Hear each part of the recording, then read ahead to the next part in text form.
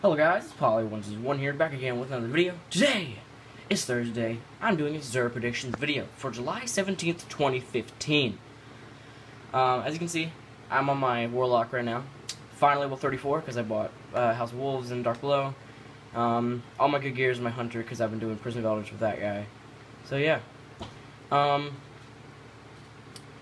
I'm doing a Zero Predictions for July 17th, 2015. I don't really know what else to say. Let's get into it. The Titan.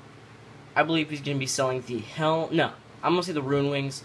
Personally, I know it's probably the best exotic, for one of the best exotics for Titan, because it makes you drop more heavy ammo, and you can, well, more heavy ammo is obtained in those drops, so that's awesome.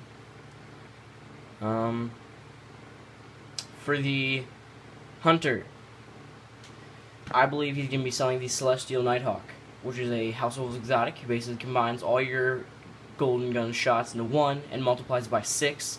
So it's great for, Atheon and Crota and everything like that.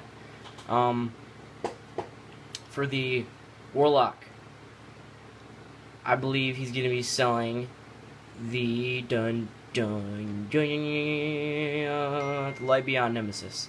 It is a exotic helmet, which basically all does is you revive teammates faster and teammates revive you faster, so it's okay helmet. You also gain health when you pick up orbs, so that's gonna be nice.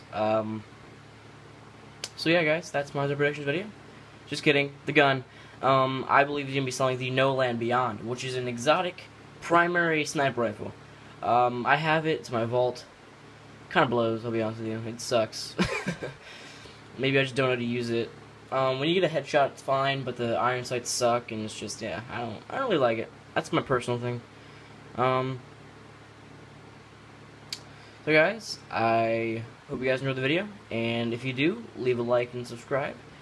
And as always, leave your Zero predictions at the bottom. I love seeing comments of other people's Zero predictions.